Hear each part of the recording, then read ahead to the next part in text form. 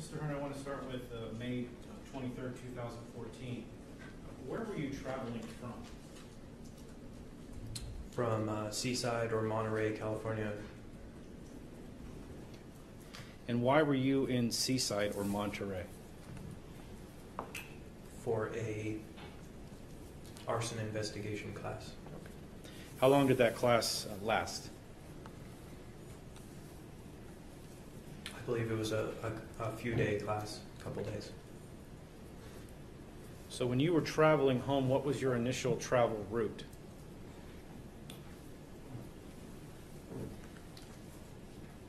Mr. Smith, I apologize. I'm not super great on the Central California freeways. I don't remember if it was the 99 or the 5. I believe it was the 5. I was just going to head south, and then it had been my intention to head out east on 58 to come in sort of the back way to my area. However, not being real familiar with the freeways, I seem to have passed that and then turned back around to get back on the 58 to go back to where I live, sir. Okay. That was my question. You made a statement about you turned around and went to Tehachapi. Yes, sir. Okay, what prompted that? I had been on the phone distracted and just realized that I was approaching the area just south of here. I want to say it's the Grapevine, something like that. And realized I was taking the wrong direction, and so looked on a map to see how to get back to the 58, sir. Did you discuss with Ms. Limon that you were going to Tehachapi at that time when you were at the Grapevine? I did, sir. What was the context of that? I had told her prior to going to the class that either on the way up or on the way back that I would like to check things out in Tehachapi and see if I could locate the industrial building where Mr. Limon worked. Incidentally, on the way up, I was running late and was unable to stop at all. So coming back down, I was speaking to Sabrina and just made it clear that I was going to try to locate the facility. You were also asked about a firefighter party that occurred in 2012. Is that the same as the encounter at Beef O'Brady's? No, sir. There was some other party planned that Sabrina had referenced, a Halloween party that she was going to be attending. Okay. Halloween of what year? 2012, sir. Okay. So when you were testifying as to a firefighter party that you were invited to by Sabrina Limon, that's from Halloween of 2012? Yes, sir. Okay. Correction, she was asking me if I was going to be attending that. Okay. Now the Beef O'Brady's encounter in March of 2013, how did you end up going to that encounter? In one of our passing, well, none of our conversations were passing, but in one of our conversations, Sabrina mentioned that a local musician was going to be performing at Beef O'Brady's, who was a friend of her nephew, or her nephew knew about him or something, and so that she was going to be in the town I lived in. We live about 45 minutes apart, so she was going to be coming into my town a couple minutes from where I live and attending this conference, not conference, but a concert. And so at that time we had coordinated to meet up there when I realized the venue was just an open sort of venue and a bar and restaurant sort of thing. So that way it wouldn't seem too suspicious that I was there, and we sort of made it look like a coincidence, I guess you could say.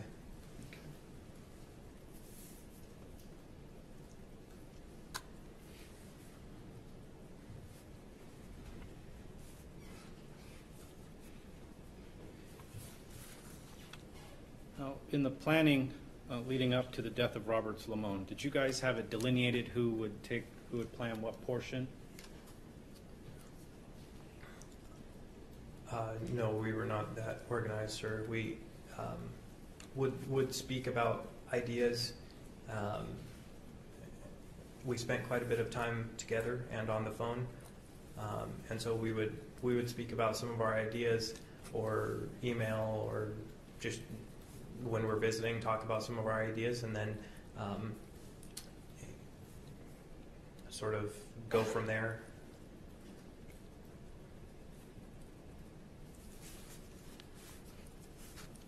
The information that you had about Robert's relationship with his wife Sabrina, where did that come from?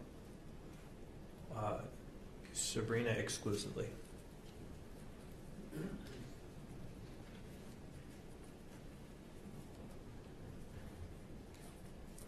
Correction, with one exception to one time when Jason Bernatine told me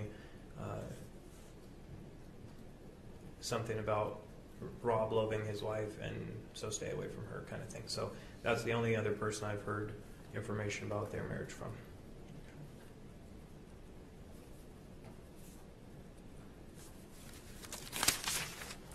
You're asked a lot of questions about what you did in pursuing Sabrina. What did she do in pursuing you at the end of 2013, beginning of 2014?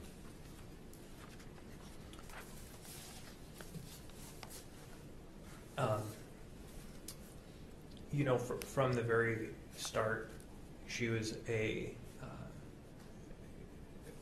very charismatic person, very endearing, and sort of has this reserve of optimism always, and just a real magnetism about her. But on top of that, and so that was unique. I haven't found that to be so in many women I've been around or dated. So that was already something that she knew I was very fond of, just her personality. But on top of that, she was very thoughtful. She'd purchase gifts for me appropriate for, say, if I was going out of town or to teach at a conference or something like that.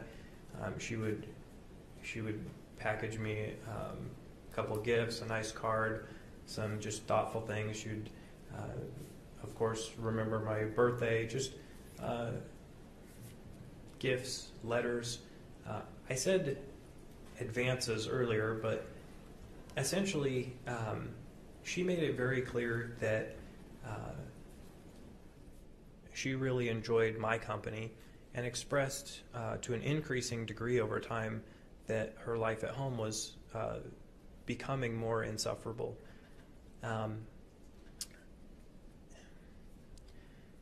But I mean, examples escape me now, but everything from, for instance, when we were discovered the first time, our relationship was discovered the first time by Rob, and he broke her phone and had chewed me out over the phone. It was that next day, I believe, she walked by herself over to her parents' house to use their landline to reinitiate conversation with me. So there's these little things, I might say advances, but it shows through her behavior and her antics, that, as well as her words, that she was very adamant about pursuing an ongoing relationship with me. I know you didn't use many photographs or didn't publish many photographs, but that's something that on a weekly, if not daily basis, there was the exchange of provocative or ordinary, but many provocative photos. Just so I guess the totality of all these gestures led me to really believe that she had a similar affinity for me that I had for her, sir.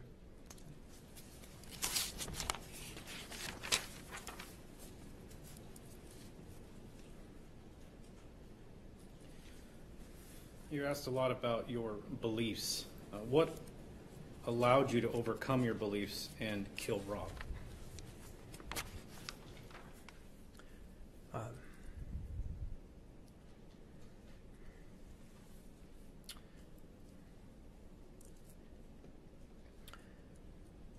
I'm still working through that, Mr. Smith. I'm not sure I have a comprehensive answer for you. I certainly see that I was blinded. I was involved in a situation I never should have been, and so exposed to some frustrations that belong to Sabrina that I never should have known about. I was included in dealing with the burden of some of her personal burdens that I don't think I had any business being involved in. And but when she made it clear that she wanted to be with me, those things, I inherited her frustrations, and so I guess it was just a really bad concoction of love for her, devotion to her, and a lot of blindness, a lot of selfishness and sin, and a lot of selfishness, and essentially, as twisted as this sounds, and I hate to say this, but by the time I killed Robert, I believed that it was what was ultimately best for Sabrina, because she had led me to believe that, sir.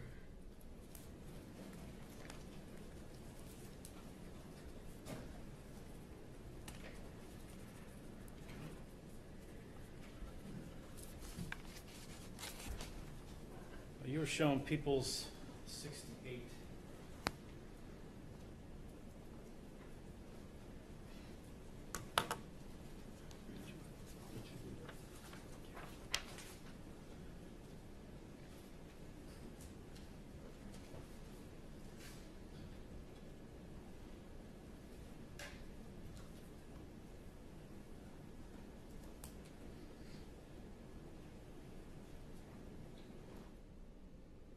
Zoomed in on that second to last portion that you wrote. I love you. My vision has not changed. Divorce or wait for Rob to leave. I wanted to ask you about why you put that in the singular, where you put my versus our vision has not changed. Do you recall?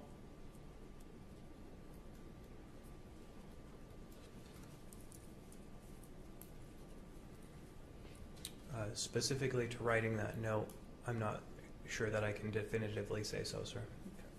At some point when you were going through what you described as conflict, was this your vision that you had in your relationship with Sabrina, that there be a divorce or you wait for Rob to leave? That was certainly a more favorable, more appealing option for me than how it ultimately turned out, sir. Okay.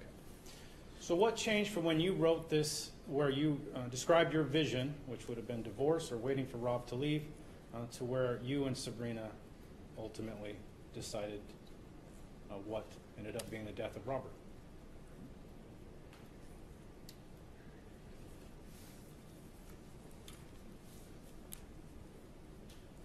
You know, sir, I hold pretty strongly to good liberal values, and I don't appreciate male chauvinism or controlling nature of relationships, things of that nature. As I got closer to Sabrina, as I said earlier, she, in this time frame of this being written, she was describing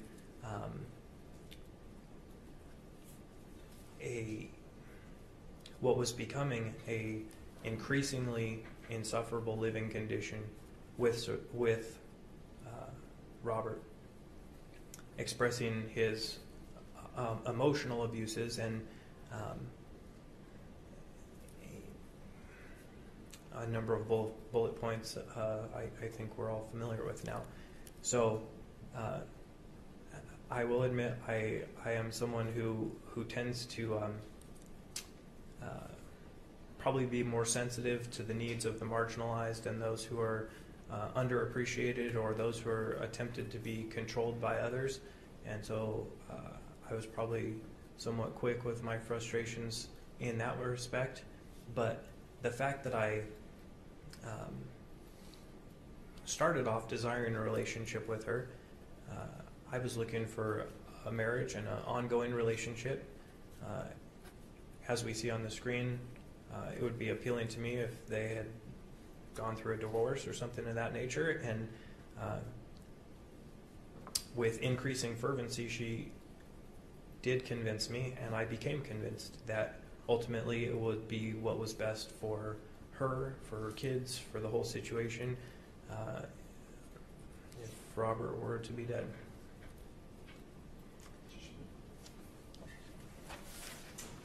You have Mr. Hearn on the stand, still subject to redirect by Mr. Smith. All 12 plus 4 in the box. Good afternoon, everyone. Good afternoon. Mr. Smith, if you'd like to continue, sir.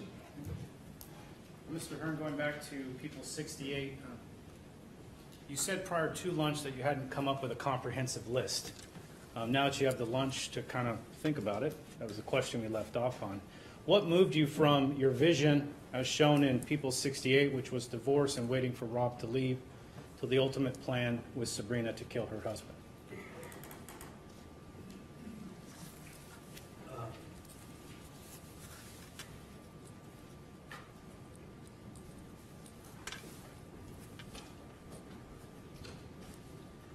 There were a number of things that she told me as far as reasons why it would be best that Robert was dead, as opposed to simply them going about getting a divorce and that being the beginning of our marriage and future together.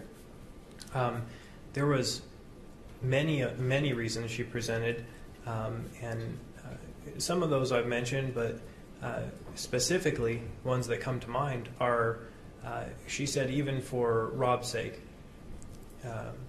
he would rather be dead than divorced, she said. She said that to lose her would emotionally destroy him, would kill him, she said. And that was something that she didn't want to do to him,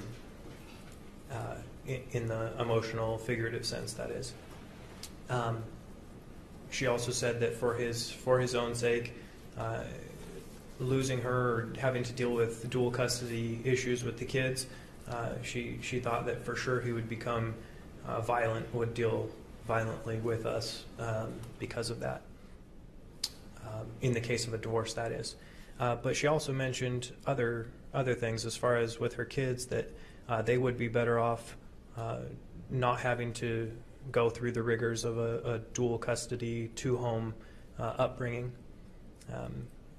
But I would say probably mostly for her own sake. She made it very clear that if she was to divorce Rob, her family and friends who liked Rob would definitely side with Rob, and that she would be seen as the bad guy in the situation. She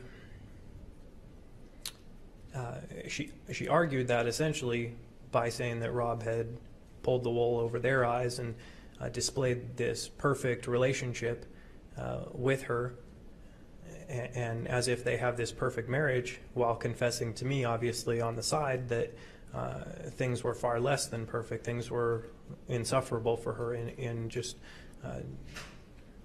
increasingly so. So a main part of her rhetoric was that Rob was unwilling to focus on their marriage. Rob was unwilling to address issues in their marriage. Rob only cared about this image-based lifestyle and was perpetrating a very objectifying sort of relationship on her. As I mentioned, or as is written down in those bullet points, a number of things that she felt sort of used. And these were not things that I was prompting her or making her feel I was not giving her these ideas about her relationship. These were things that I had asked her. I had asked how she felt. I had asked how her relationship with Rob made her feel in certain ways, and these were some of the answers and responses she had given me. So over time, chronic exposure to these sort of reasons that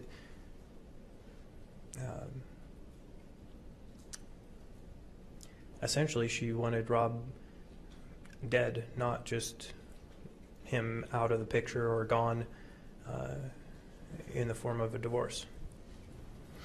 You were asked a question as to who was the mastermind of the plot, and you said at that time that there was more of an explanation that went with that. Do you recall that? I believe it was on Friday. Oh, this was in Mr. Terry's questioning? Yes. It would probably be along the lines of some of the things I've just been iterating. Mastermind is a pretty singular term, obviously, and in this case, I know that for sure Sabrina and I both coordinated, or I guess you could say conspired, to kill her husband.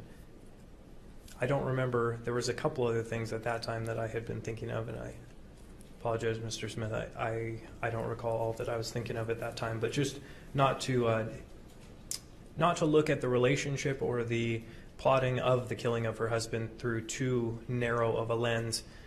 As I know, it's difficult to sum up the entirety in just a short, abbreviated courtroom experience, but I guess to say on the record that I was not the mastermind as in a singular sense. So as you stated, mastermind is the combination of you and Sabrina Limon. Certainly. Okay. Now, did Miss Limon advise you of Robert's schedule of when he worked in Tehachapi? Just over the course of the months that we've been talking about. It was very usual for her to tell me whenever he had upcoming Tehachapi shifts, and even potential upcoming Tehachapi shifts, meaning if he had heard that people were going to be away and there might be open spots coming up. So yes, I was pretty familiar with his schedule and also with her schedule. As I mentioned, sometimes she would call in to work sick or something so she could come over and be with me. You talked about the lengths that you went to hide the physical identity, not only of yourself, but of your motorcycle. What steps was Sabrina to take to hide your identity from law enforcement, or what had you agreed upon?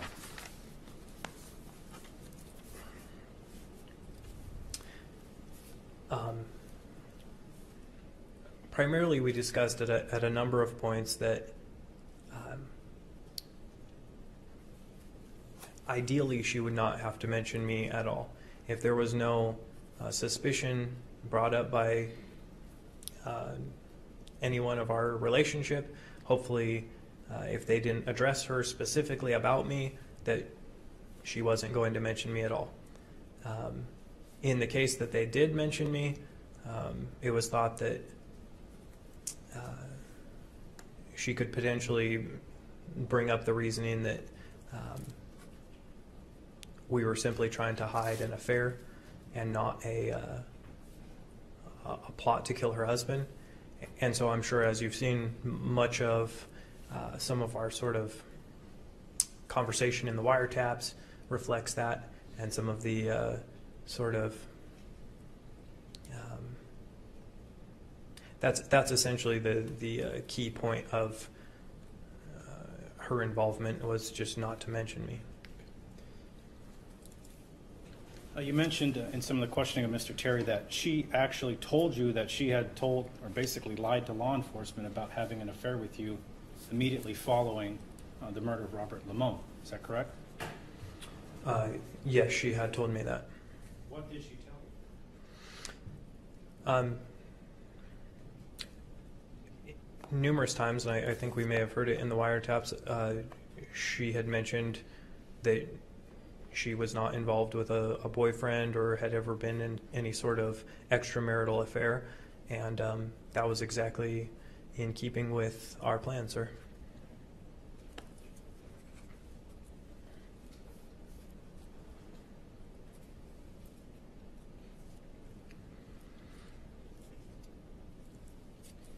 letter that was shown to you, Defense Exhibit, I believe, S. Was that written before or after you were aware that Sabrina Limon had lied to law enforcement about the existence of your affair? Which letter, sir? I believe Defense S.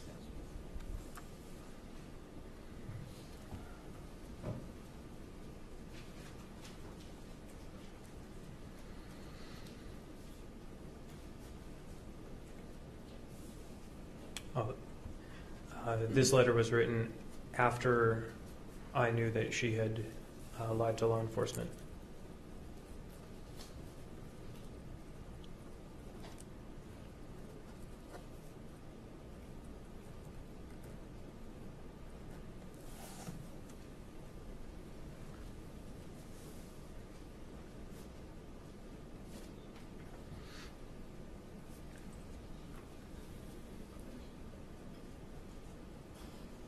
Some of the lines in here talks about Robert Limon, correct? Yes. You write in there, what you've read paints a clear picture of the precious man who opened my eyes to life and God. As understood by you and Sabrina, based on your long-standing affair, was that a true statement? No, sir.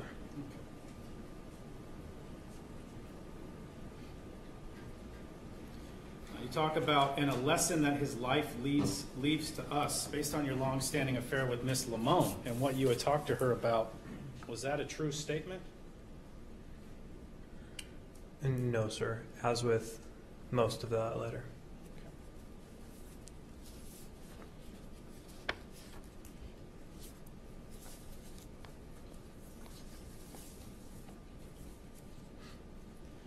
Now, when you killed Robert Limon, what was your, I guess, opinion of him?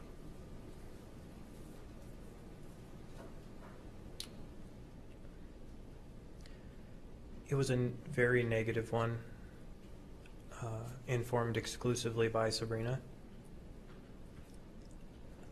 While I would also add that I didn't try to, or I should say I tried to kind of distance myself from a much thought directly of him, because I guess in my twisted thinking at that time, it was almost inevitable that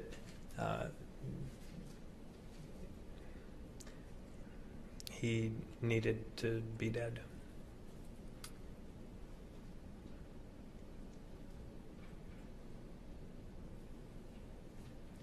Again, Defense S, you write, Sabrina, I feel like Robert was a man that I wish to God that I knew better.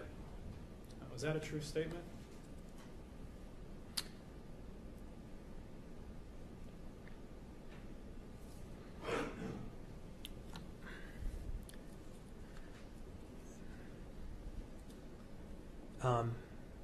I'll tell you now, the statement is true.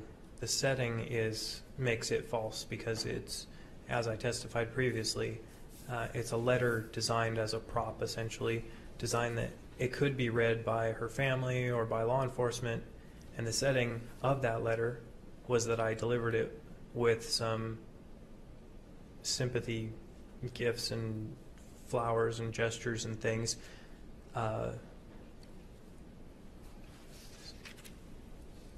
at a time that she had arranged for me to meet her family, because her family was there that evening. Do you know the time frame of when that meeting was to take place? September, October, November 2014? It would have been in those months. I don't recall right now immediately. So, Your Honor, if I may approach, I had an item marked. Yes. Equal 77, mark next to mark. If I may approach the witness. Terry, have you seen it? Not yet.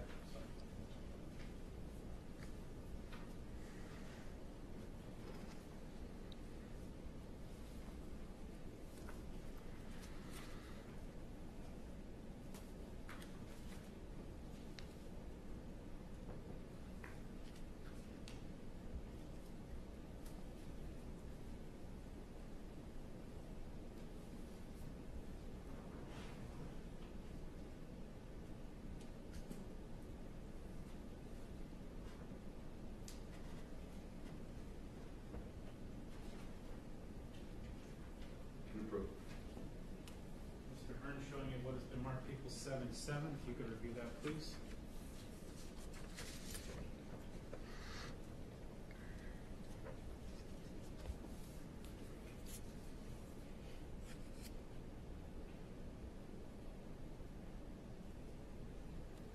Yes, sir.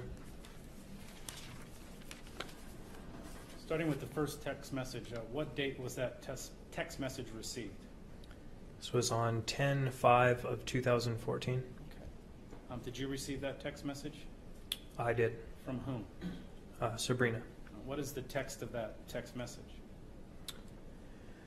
It says, "Baby, period. You are my partner in this life to live for God, period. I'm so ready to live life fully with you, period." In all caps, I will wait on God's time and trust in His plan, period. But I'm ready for us, and the ready for us is in all caps. I need you, Jonathan, with 3 exclamation points. What's the context to trust in His plan? Objection calls for speculation. Do you know what is meant by that, Mr. Limon?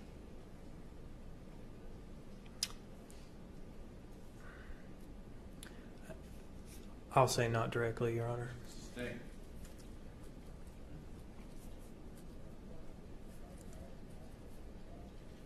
What's the next text message and date?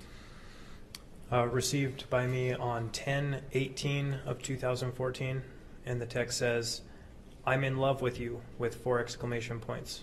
Deeply, period. A love that I've never felt before, exclamation point. And who sent you that text message? Sabrina.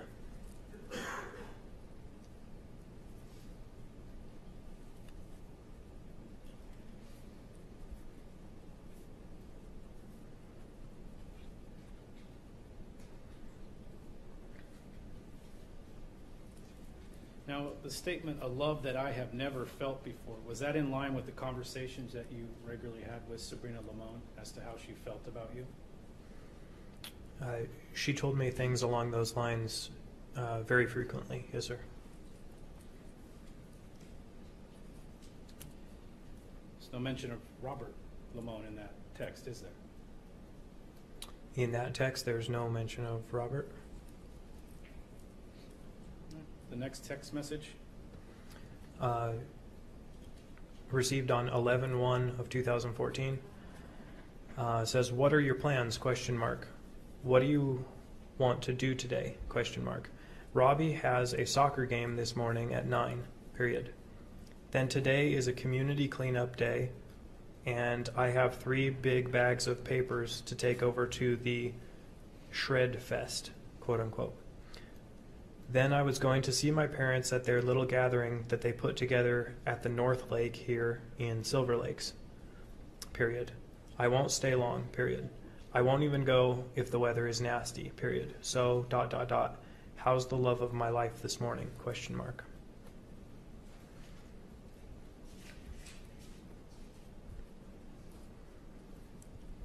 Now, the statement, "how is the love of my life," again, was that in keeping with your conversations with Miss Limon throughout this affair? In the months that followed the killing of her husband, those sort of comments did noticeably decrease compared to in the time prior to his death. However, certainly it was in keeping with her attitude and the things that she would tell me. Certainly there was greater frequency of those kinds of things prior to the killing. And the last text message containing People 77? Received 11/2 of 2014. It reads, "You really are such an amazing man of many God-given gifts and talents, period. I feel overwhelmed by your know-how, but I feel privileged to be able to be a part of you, comma, and blessed to have your love in many wonderful ways that I do, period. Thank you for loving me. Thank you for giving me you. And the you is in all caps, period. I cherish all of what I have with you, Jonathan, exclamation point. Your Honor, I would request People 77 be moved into evidence at this time. Any objection, Mr. Chair? Submitted.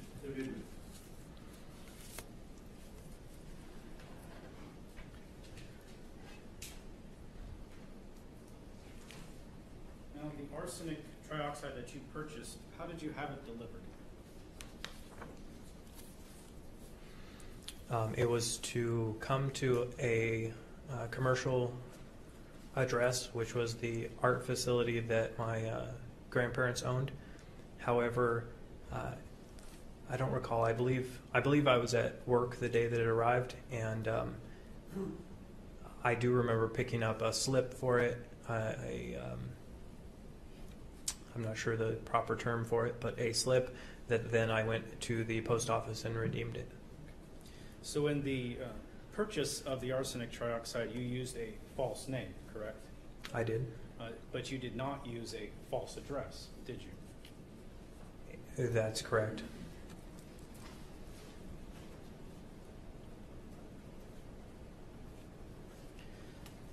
Also, during the pendency of the wiretaps, a lot of times you were heard talking about a red Titan or another individual you saw in the area. Were you concerned you were being followed during the wiretaps? I know I mentioned to Sabrina a few other times, other than what I heard here in the wiretaps. There were two other times that I mentioned to her, but there was also 2 or 3 other times beside the time I saw the red Titan. There were 2 or 3 other times that I did seem to notice indicators of being followed. So certainly it was a concern, and I spoke with Sabrina about it, and it was just one more thing at the back of my mind that was kind of plaguing me at the time. Did that play into your decision at all not to discard all of the items that you still retained? That was an aspect of it. That was my intention, is if there was an investigation that was pointed at me, it would be easier to just hide these things away than dispose of them at some much later date. Figuring that if I truly was being followed, I wouldn't have much privacy in what I was discarding.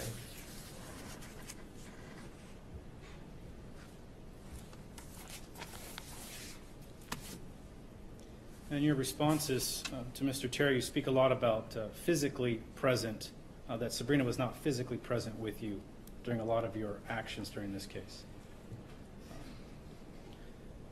Did you feel like she was present with you via phone in a lot of the actions that you did? That's certainly the impression I'm trying to convey. And obviously, you know me, Mr. Smith. I'm not one to sensationalize much, and so I'm not going to say she was with me in spirit, or I'm not going to say that she was somehow prevailing over my better judgment through her constant barrage of affection. But certainly, I mean, the morning I killed her husband, I had her in my ear on hands-free while I was going about making preparations, just like for thousands of hours worth of conversation over the previous years. We had thoroughly enjoyed each other's company, or at least I had hers.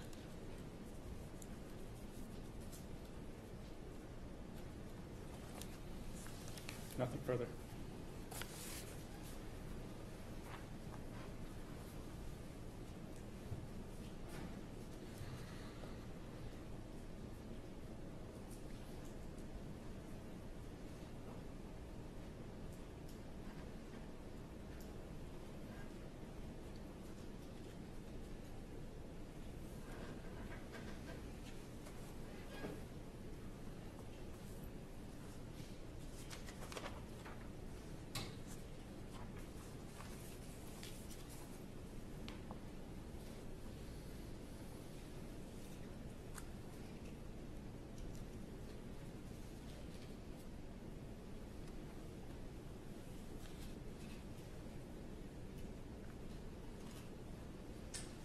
Terry.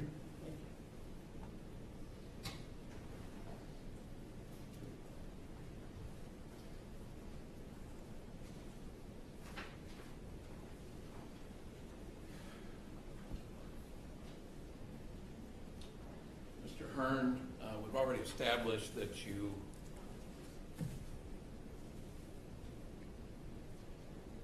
lied, or at least misled your entire family with regards to your faith.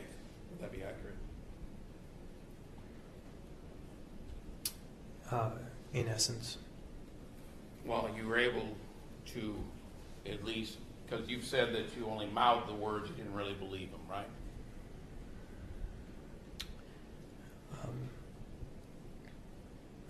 That was sort of my perspective looking back on it. Yes, sir. Okay. And likewise, you were able to deceive your parents and your sister with regards to your beliefs for a number of years. Would that be accurate? You're speaking with respect to religion and abstaining from affairs and all that? Well, I haven't gotten to that yet. I was just talking about your faith, your beliefs. Well, my beliefs were demonstrated by my actions, and Did you hide your true lack of conviction of your faith from your family for a number of years? certainly in many respects. Okay. And the time that your sister says when you were told with her, and you were told by Sabrina's boss that Rob had been killed, you acted as if you were shocked and dismayed. Would that be accurate? That would be accurate.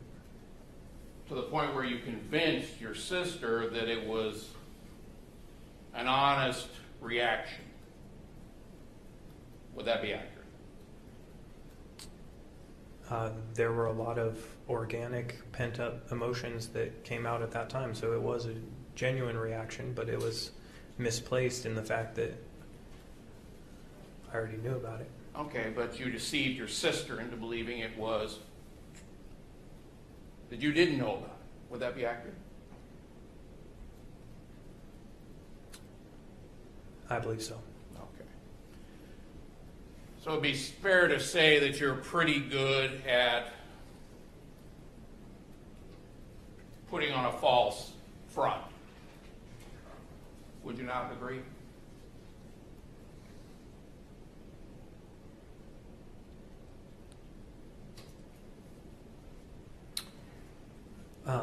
I've certainly lied a lot, if that's what you're asking. Yes, sir. That's part of what I'm asking. Yes. So you say this was after Sabrina had told you that she had not told the police that she was involved with you. Is that right? You wrote this. Is that correct? I believe I just said that. Yes, sir. Yeah. When I asked you when you wrote this, you didn't even remember. Is that right? Mr. Terry, which exhibit is that? Talking about Defense Exhibit S, Your Honor. Thank you. When I showed you Defense Exhibit S and I asked you when you wrote this, you did not recall when you wrote it. Objection. Is that right? Misstates the testimony. I'm sorry, Mr. Smith? Misstates the testimony. He said it was after he killed Robert Limon. I'll rephrase. Thank you, Mr. Terry. Do you remember the exact date and time when you took this, wrote this, and took this to Sabrina? Not the exact date and time, sir. So when you testified earlier with regards to Mr. Smith's questions, you said this was after you talked to Sabrina and she had told you that she had not told the police about being involved with you. Is that right? If I followed your question correctly, I gave a definitive answer. Yes, sir. That Okay. So everything in this letter you wrote, you say is a lie. Is that right? I didn't say that, sir. Well, you said they weren't true when Mr. Smith was asking you questions about portions of it. Did you not? What is your objection, Mr. Smith? Misstates the testimony. Sustain. Okay. Well, Mr. Smith asked you is the following with regards to this following passage. Sabrina, I feel like Robert was a man that I wish to God I knew better. Was that something that you meant, or was that a lie?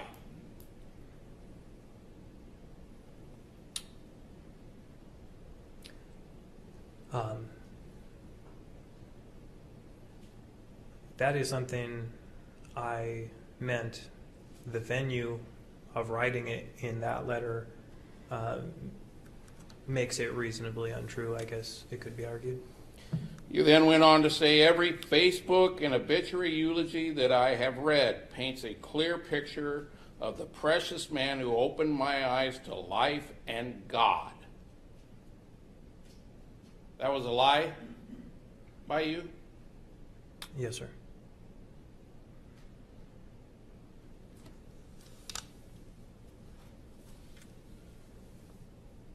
Through a 15-minute phone call just over a year ago. That completes that sentence, doesn't it? I don't recall.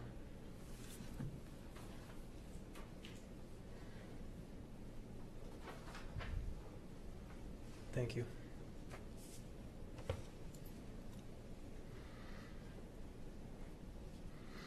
Yes, sir, it appears it does. Okay.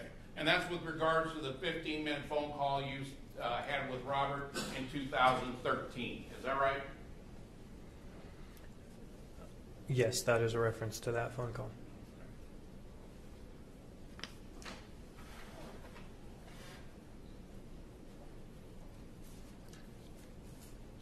Let me ask you this. The phone call you had with Robert, how would you characterize that phone call as far as the tone?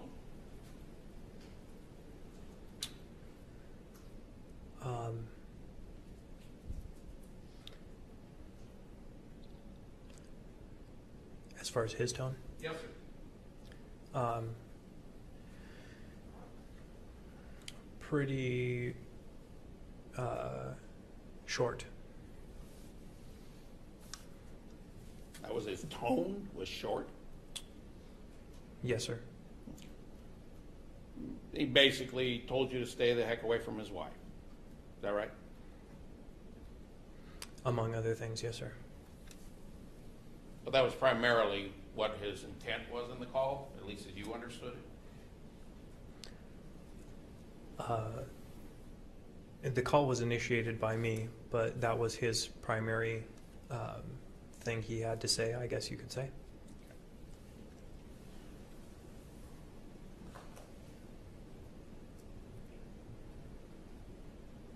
You go on in this letter to say, what a legacy and a lesson his life leaves to us. My heart is shattering for you and for the kids. Is that a lie also? Yes, sir. Speaking to the setting of that letter, yes, sir.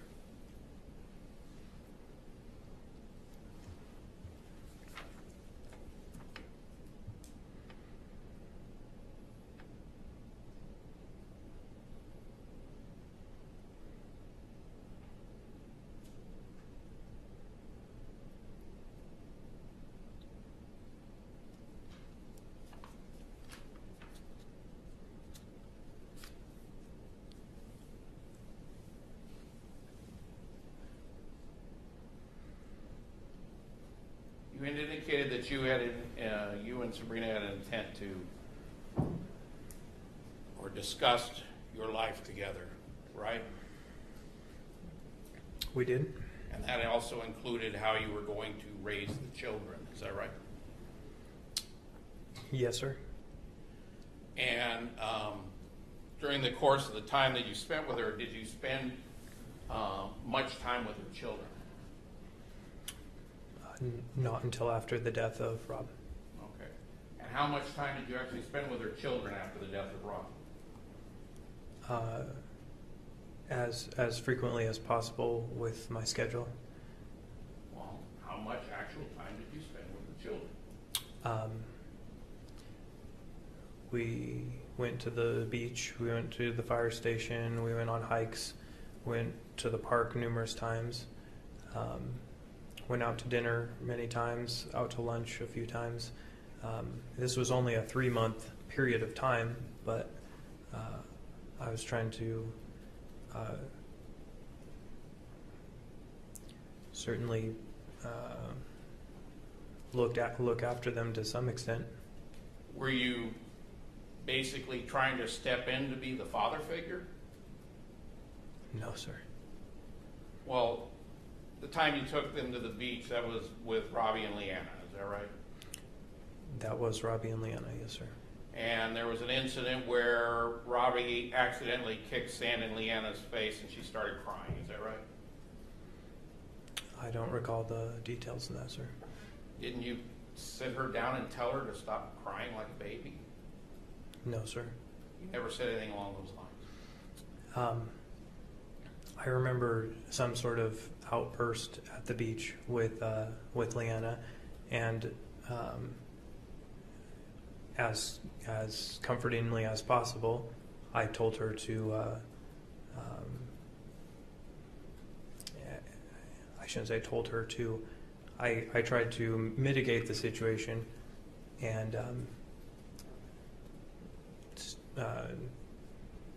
she redirected her frustrations, and I don't recall the exact situation, whether she was frustrated with her mom or with Robbie, I'm not sure, but she redirected some of those emotions at me and started screaming at me, and so I do recall that being a little, she's a child, is an ordinary outburst, I guess you could say. It was nothing. I was not assuming some fatherly role. As a matter of fact, we spoke about it later when sitting in the back of my pickup truck going shopping, waiting for Robbie and Sabrina to come out of the store, and just not that long thereafter, we're back to being best buddies. So. And with regards to Robbie, I remember in one of the conversations you were having with Sabrina, you were talking about Robbie giving you a little bit of attitude. I believe that is how you referenced in that conversation. You remember that? I remember saying that I had been encouraging of a little attitude, but not that he'd given me attitude. He never gave me attitude. He never told you that to leave him alone, you weren't his dad? No, sir. You ever try to discipline him as if you were his father? Not once.